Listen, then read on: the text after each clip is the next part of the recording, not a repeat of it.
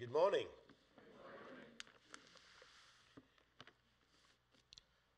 Indian preachers are so well known for preaching 3 hours minimum.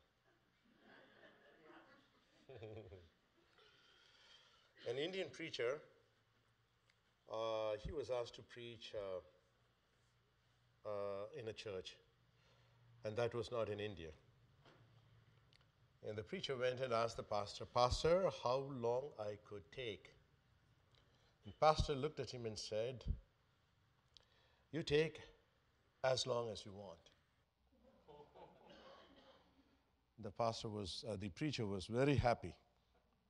And after a pause, the pastor of the church said, but my people, after 20 minutes, they will sleep.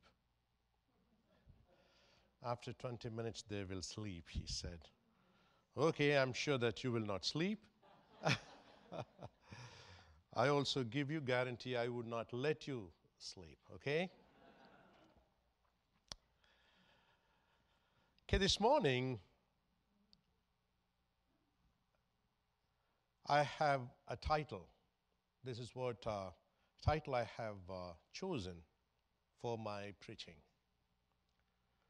Persuasion versus Dissuasion, Battle in Discipleship Journey. I'm not sure how many of you are familiar with this word dissuasion.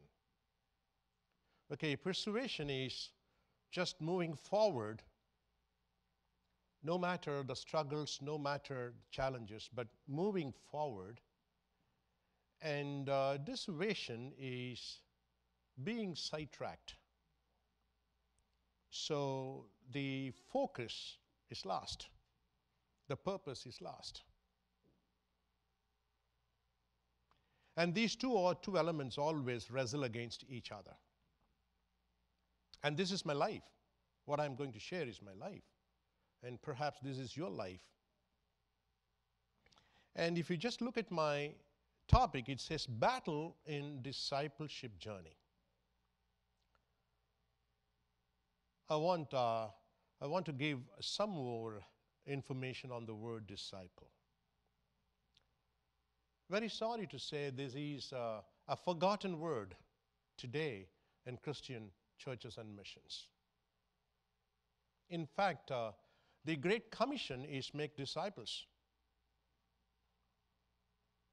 The word mission, what we use, derived ultimately from a Latin word. We don't see that word mission directly anywhere in the Bible. I don't mean that there should not be mission. Please do not misunderstand me.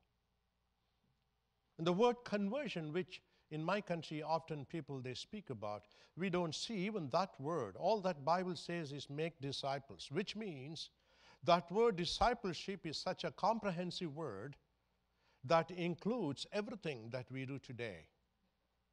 But make disciples. Okay, why that word is so significant? Because the word itself. There are two implications we see. And the third one is the result of two implications. The meaning of that word in Greek, which primarily means a follower. And secondarily, it means learner. So a disciple is someone who follows and who learns together. So learning and following. Learning tells us we are prone to commit mistakes because we are learners. I still remember how many people I chased on the street when I was learning driving first time.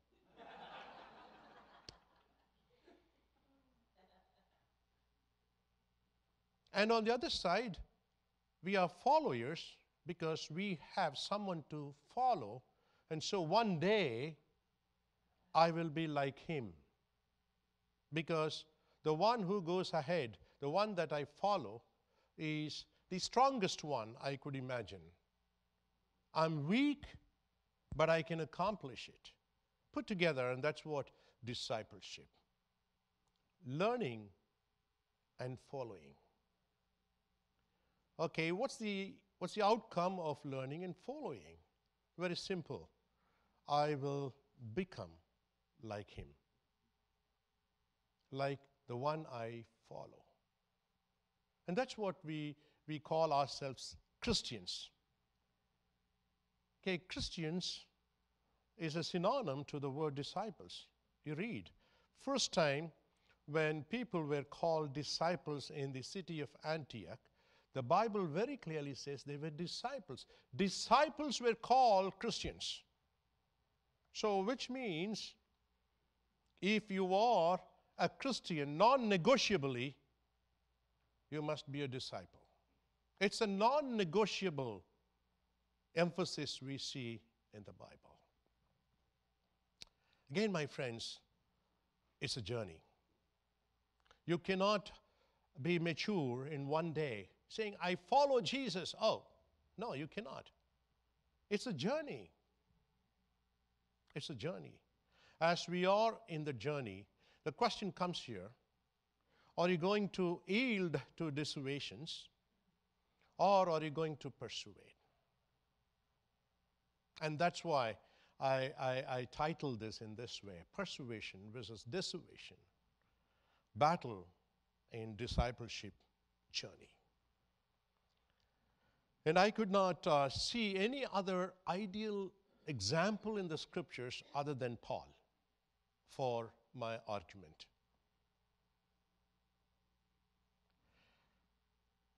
I was talking with Pastor David, and I understood you're all well tuned with expository preaching. But today I'm not going to take one passage and expose.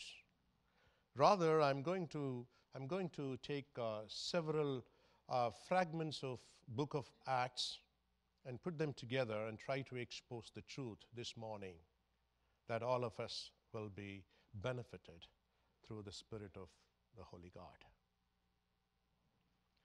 The first thing I want to just bring before you, how did God set a good discipleship journey for Paul? There are a few references I want to bring before you. This is Book of Acts, chapter 9, verse 15.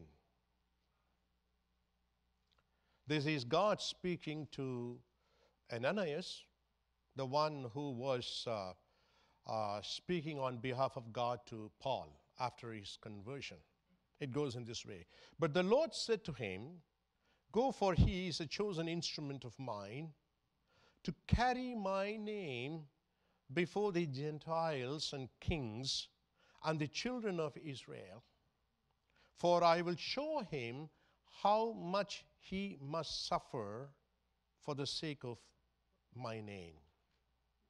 If you think deeply, Paul at this stage was a clueless follower. All that he knew was he saw bright light. That's it. And that light began to speak to him. He said, who are you, Lord? The light said, I'm Jesus, the one you've been persecuting. Oh, what's that? And the next question, okay, Lord, what do you want me to do? So he was totally clueless. But the journey started. And God says, he has to take my name. So which means he's going to be my ambassador to the Gentiles at large. That is in reference to Acts 1:8. Not only in Jerusalem, but also Samaria, Judea, and to the uttermost part of the world, and you shall be my witnesses. You know, Paul is part of that.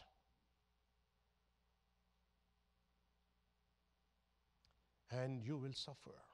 Again, you will suffer. It's a journey, and you will suffer, but you will take my name. So that's a beginning we see here.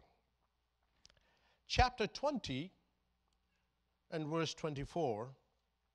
And here now Paul is speaking to the Sanhedrin before the Jews and other religious leaders. And there he says, but I do not account of my life. You know, he's rephrasing his testimony.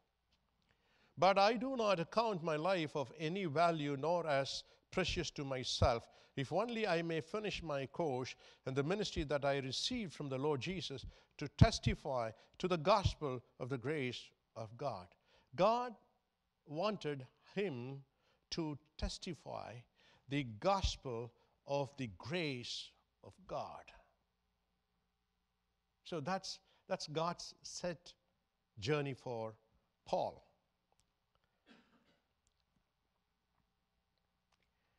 Acts 22, verse 21, if you read.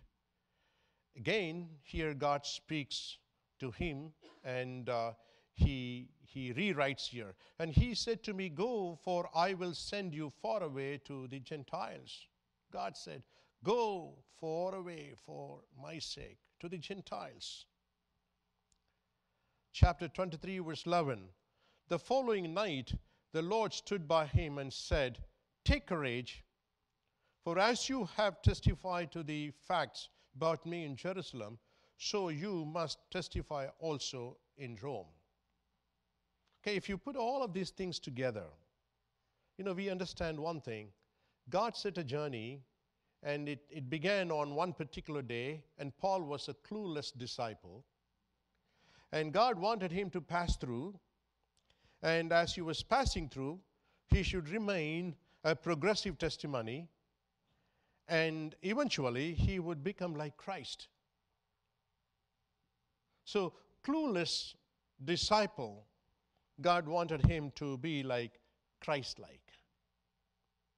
A long journey, and God set for Paul.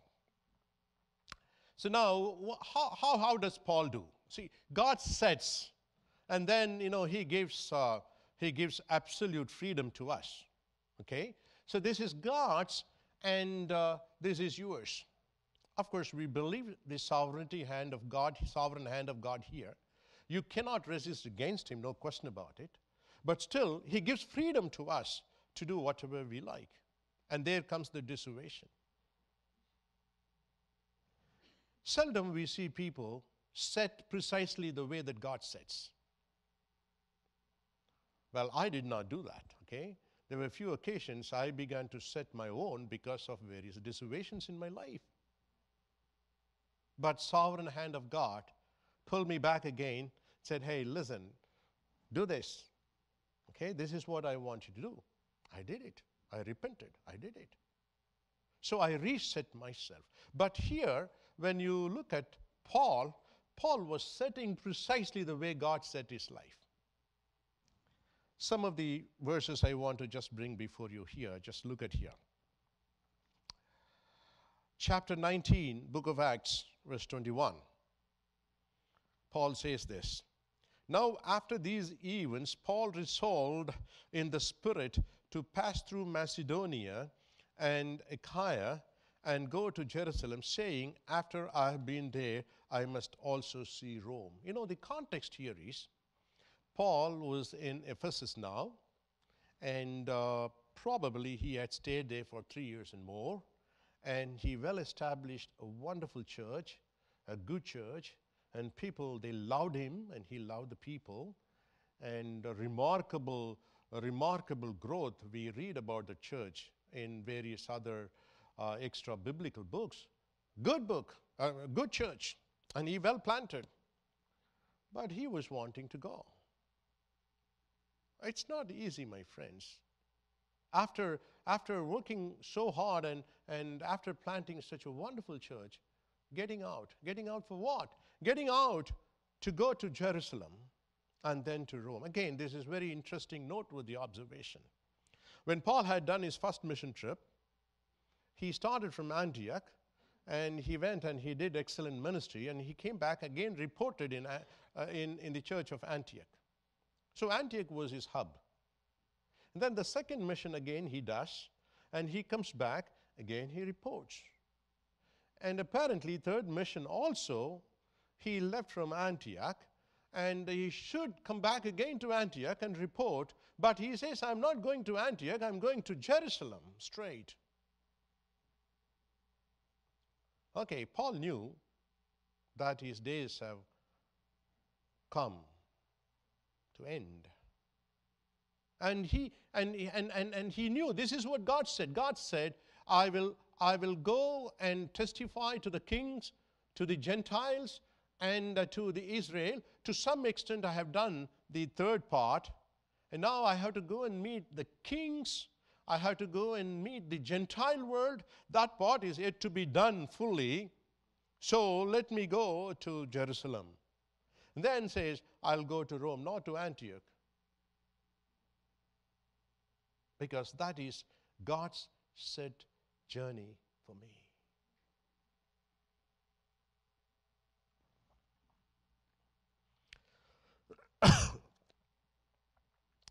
You know, if you read Acts 9:5, which I said earlier, and then again 22:10 I read, and come to 26:19 here, he was speaking before Agrippa, and there he says, I was not disobedient to the heavenly vision.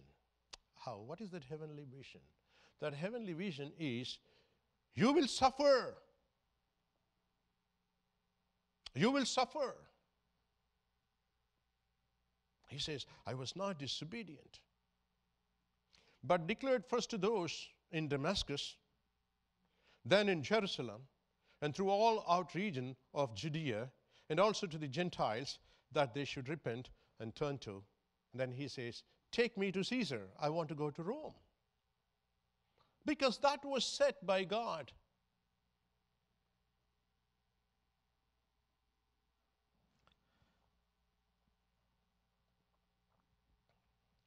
Romans chapter 1, verse 11. This is epistle. He wrote apparently from Corinth. And this fits in historically somewhere in chapter 18 of book of Acts, where he says, for long I see you, for I long to see you, that I may impart to you some spiritual gift to strengthen you. He says, I want to come to Rome. Oh, he was in Corinth. So I strongly believe when he was in Corinth itself, the Spirit began to tell him, you have to go to Rome. This is my plan for you. And he was willing to go.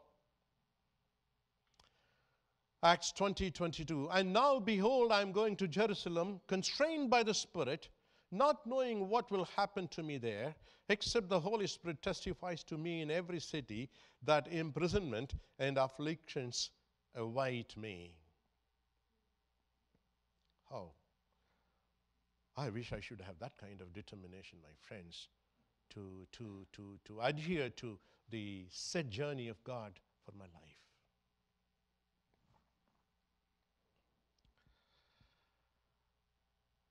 I want to bring two obvious traps now in Paul's journey.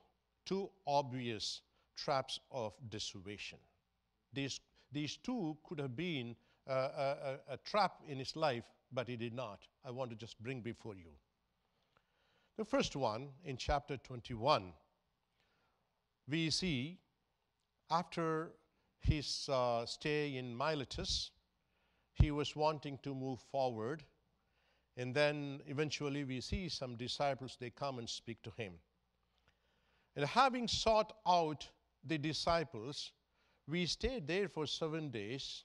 And through the Spirit, they, that is the disciples, through the Spirit, they were telling Paul not to go on to Jerusalem.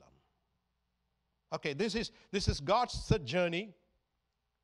And Paul, precisely setting his journey as it was set by God. And in between now, the disciples, they come and speak to him. They are not heathens, okay? They are children of God. They are like him. They come and say, Paul, when you go to Jerusalem, you have troubles there, okay? You have problems there. You have issues there. Don't go. Don't go. And we see again the one more here, chapter 21, verse 10. While we were staying for many days, a prophet named Agabus came down from Judea. He came all the way from Judea to see Paul here to communicate the prophetical message. And coming to us, he took Paul's belt and bound his own feet and hands and said, "Thus says the Holy Spirit, this is how the Jews at Jerusalem will bind the man who owns this belt and deliver him into the hands of the Gentiles." When we heard this, we and the people there urged Paul not to go to Jerusalem. A very obvious dissuasion. He could have said, "Disciples, you love me so much. Yeah, you're right. I'm not going to go to Jerusalem." "Agabus, you man of God, you are a prophet. You came all the way from Judea to warn this. You're right. I'm not going." He could have said two obvious dissuasions. Now let's go and see the way that Paul responded to that. And now Paul's response is what a reflection of his persuasion. Okay, he says, chapter 21, verse 13, "What are you doing? You, my friends, prophet, what are you doing, weeping and breaking my heart? For I'm ready not only to be imprisoned and suffer, but even to die in Jerusalem for the name of the Lord Jesus Christ." No compromise, no dilution, no sidetracks, no excuses. This is God. This is his journey. This is my journey set. No compromise whatsoever. I'm going. I'm going.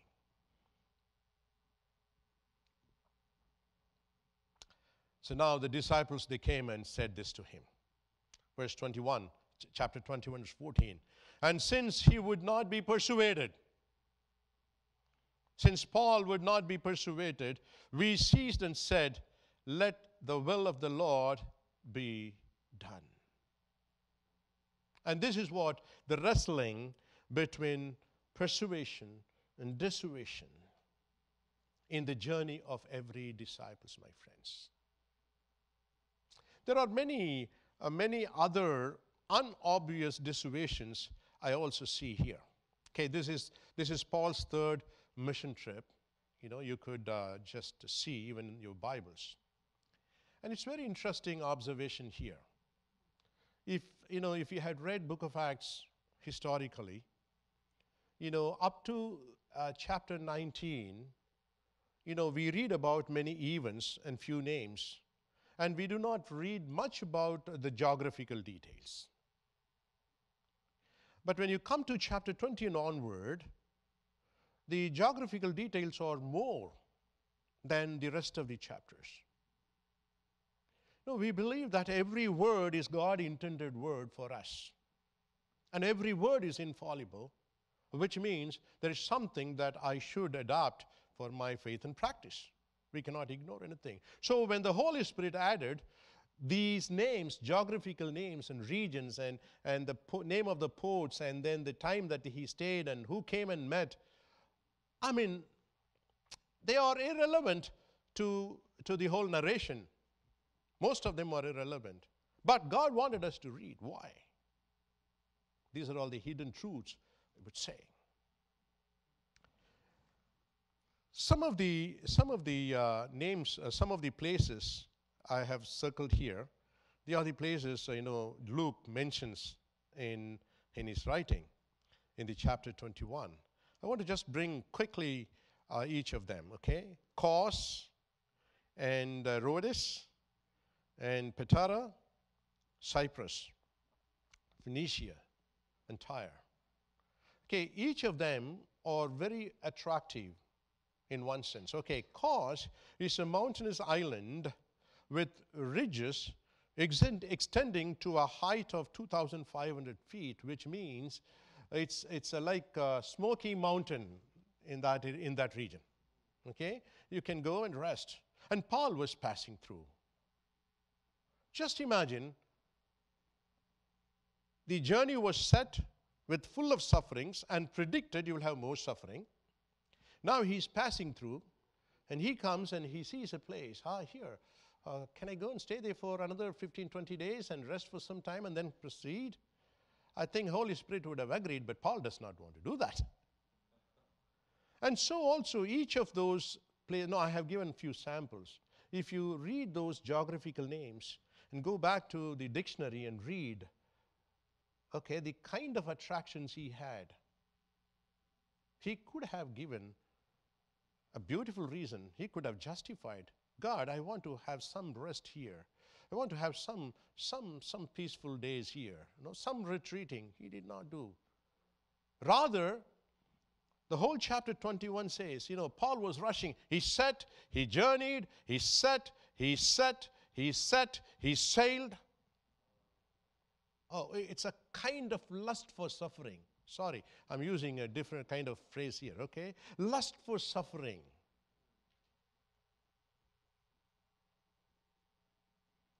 Okay, these are all unobvious traps of dissuasions we see in Acts 21, my friends.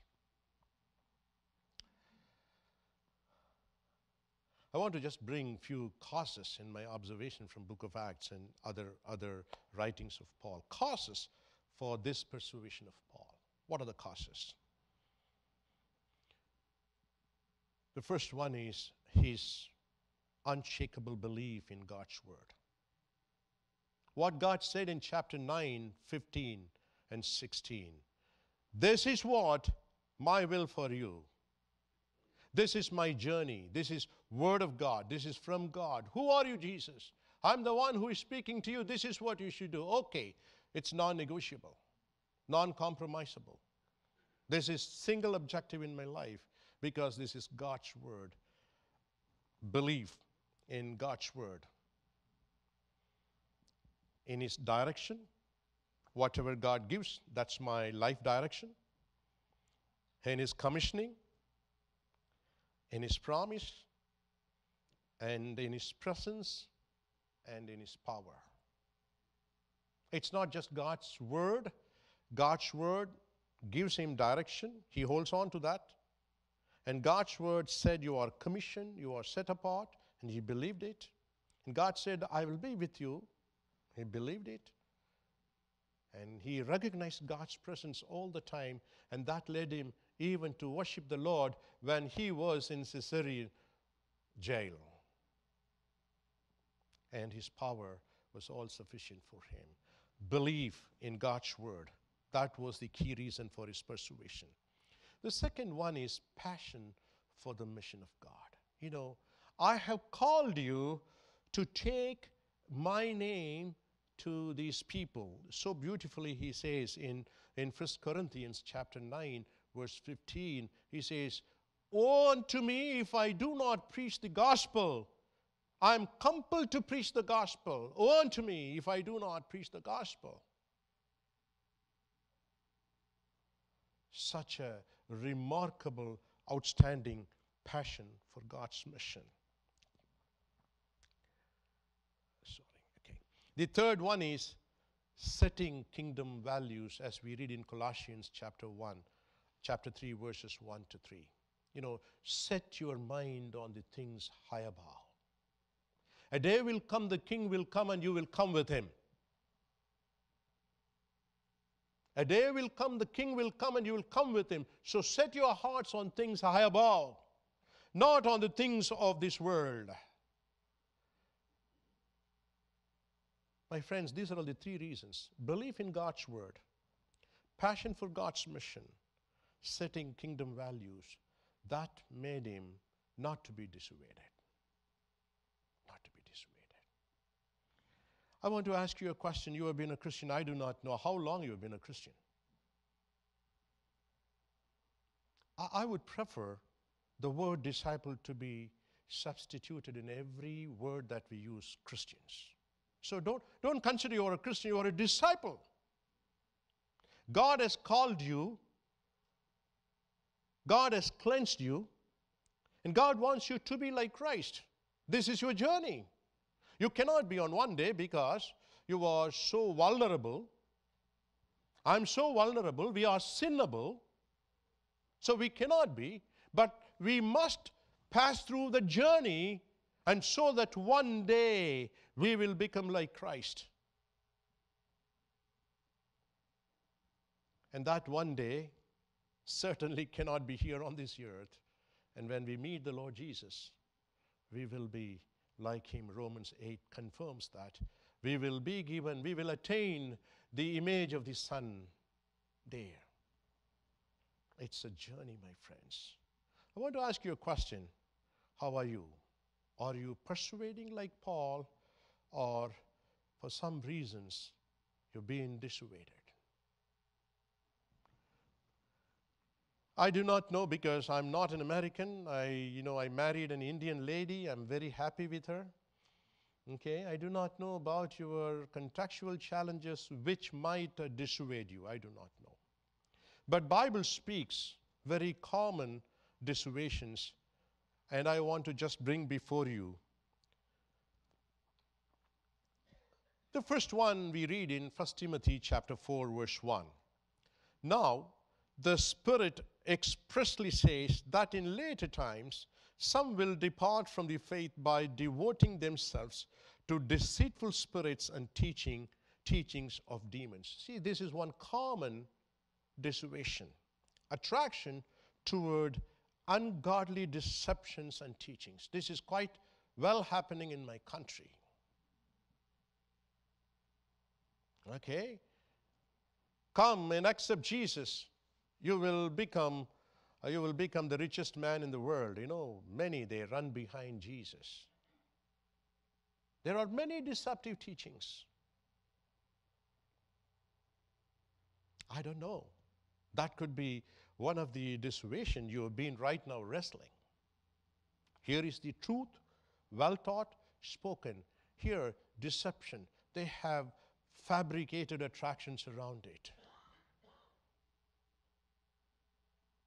It's up to you.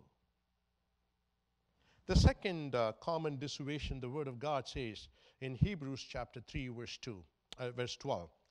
Take care, brothers, lest there be in any of you an evil, unbelieving heart, leading you to fall away from the living God. Unbelieving heart. That's a second dissuasion.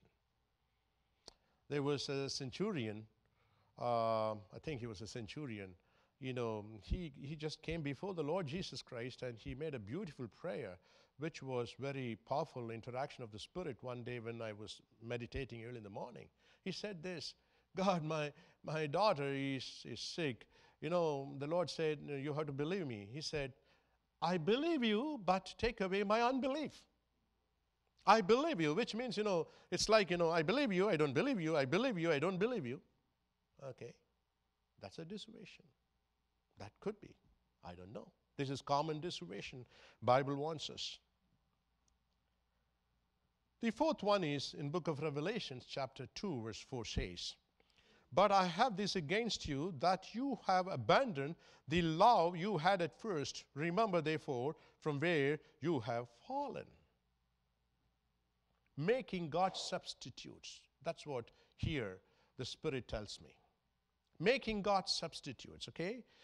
Oh, Samson was led by the Spirit from his birth. Okay, he was an excellent man of God, and for some time he made Delilah to be his God. Ananias and Sapphira, they were so faithful people in the church, and for some time they made money, they made wealth to be their God. God substitutes. That's the third common persuasion we have, my friends. 2 Corinthians chapter 11, verse 3. But I'm afraid that as the serpent deceived Eve by his cunning, your thoughts will be led astray from a sincere and pure devotion to Christ. Okay, regressing devotion to God. It's like the Lord said to Joshua, think always, let not this word depart from you at any time. Okay, that's what total devotion. And sometimes, the fear of the future and various issues and challenges that we come across, it would slowly sometimes extract that devotion. A partial devotion to God is no devotion to God. God wants us fully to progress in that area. Regressing devotion to God is one of the common traps Bible wants us. And the last one here, James 1:12. Blessed is the man who remains steadfast under trial, for when he has stood the test, he will receive the crown of life, which God has promised to those who love him. Life trials. Life trials. I want to just say a real story here and close my thoughts this morning to you. Years ago, when I was a new believer, there was a man of God, excellent servant, and he was working among the young people in the city called Chennai, Madras then. And he was one of my superheroes when I was a new believer. And one fine day, he left for US from India. He had some meetings, I don't remember. He was young. He was then 36 or 37. He came here, and that was the last journey. He had a massive heart attack, and he passed away in this country. And it's a long story. Having 4 children, it's all newborn, It's all like, not newborn, very young, like 4 years and 3 years, 2 years, and newly born. Just imagine a widow mother keeping these 4 and unexpected sudden death. The funeral was happening. There was a huge crowd. And many of us, we had this question, God, why did you do this? What way this man did commit any sin? Why did this happen? And most of us, we were very furious toward God. I was very angry with God. God, why did you do this? And our funeral services go with bit, spiritual flavors or more on that. So before laying his body into the pit, and the pastor said, is there anyone who is wanting to give thanks to the Lord and pray? And there was nobody wanting to pray, giving thanks, because everyone was so angry with God. Okay, God, why did you do this? And I was so surprised because his wife, suddenly she knelt down. And she raised her hands, said, God, I thank you, I praise you because of this man you have given to me. Thank you for using him. Thank you for the lives that have been changed by this man. I give you glory and honor. A young widow with 4 children, she raised her hands and prayed. When trials come, we dissuade. I do not know, my friends. All that I want to tell you is this. You are in a journey. You have wrestling, persuasion, dissuasion. The whole idea of Book of Acts is this. You will receive power. To tell us this is what? You will receive power. That power is not a power that makes you to jump from one corner to the other. That's not the power that makes us to do some gymnastic. Please do not misunderstand me. That power is power which would make like Paul. You will receive the power and you shall be my witnesses. The missing element today in the world is witnesses. Because people expected to be witnesses, many of them are dissuaded by various traps in their journey. May God give us strength, power of the Holy Spirit. And so we'll continue to run the race as Paul concluded. I have finished my race. I have finished my race. I knew the race was set for me when I met the Lord in Tarsus. Now I finished my race in Rome. Praise be to the Lord. Shall we look to him in prayer? Our Father, we thank you for the word, precious word, the word which speaks always to us. God, we want to acknowledge we are so simple people, vulnerable people, We are people of fragility. Life issues, challenges, when they come and attack us, Lord, we fail to persuade. We are not like Apostle Paul oftentimes. But Lord, this morning, this noon, we recognize that you died on the cross for us, so that, Lord, weak people like us be made stronger. So we look above and we ask you to forgive us from all our failures, Lord. And Lord, we ask your Spirit be granted to us, and so that, Lord, we will continue to run the race with persuasion. When we meet you, Lord, we want your very special touch on us because of our successful journey on this earth. We give you thanks, praise, glory. In Jesus' name, amen.